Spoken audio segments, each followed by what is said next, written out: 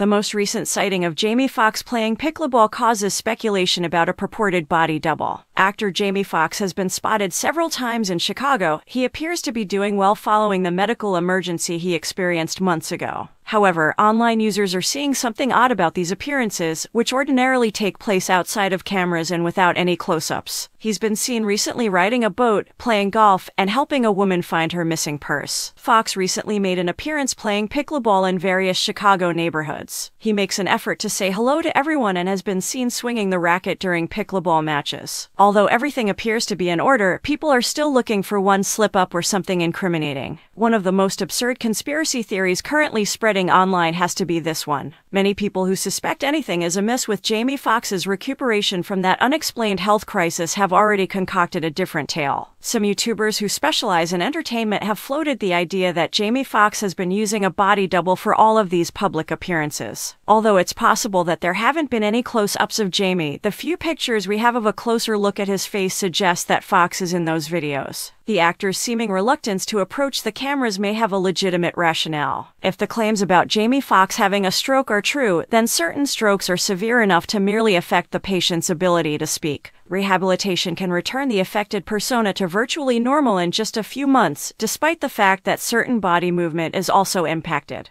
These sightings of Jamie Foxx suggest that, if he did sustain some sort of injury, the medical staff responded fast and that he is now making a full recovery. Jamie Foxx may still have some sort of speech problem if he isn't talking to the cameras all that often. However, none of that will be certain until he speaks openly about what transpired.